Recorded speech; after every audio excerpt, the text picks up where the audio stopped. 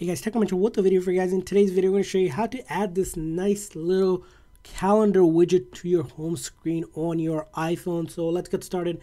Now, in order to get any widget, you need to be on iOS 14 or later. So if you need to update your phone, simply go into your setting of your iPhone, and from there go to General, Software Update, and check for the update. But once you're on iOS 14 or later, we're on iOS 17. There's some new cool updated widget that you can add to your home screen like the one we have here. So let's show you how that's done. So go to a home screen that you like to add that widget to, and then find the app and simply press and hold on that app. So I'll go ahead and press and hold the app here. Doesn't matter what app it is. We're simply looking for this edit home screen menu. So if I press and hold any app, it'll give me the ability to edit the home screen. And then you'll see there's a plus icon. We'll click on that plus icon, and then we'll scroll down here to search for calendar, or you can also search over here the widget. So if you click on it, it'll give you option to add the widget. As you can see here, we get a small one here. We have different ones, a larger one as well, and then this one that we just showed,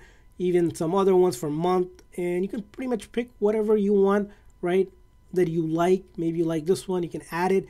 And as you can see, your widget's been added. It's still shaking. We can press and then move it around as well to a position we like on the different home screen. And once you're satisfied with it, hit that done option. And now we have added a widget, a calendar widget to our iPhone home screen. And that's how you do it. I hope this video was helpful. If so, please consider hitting a like and subscribe button for more tips and tricks for your iPhone and other iOS devices. See you guys next time.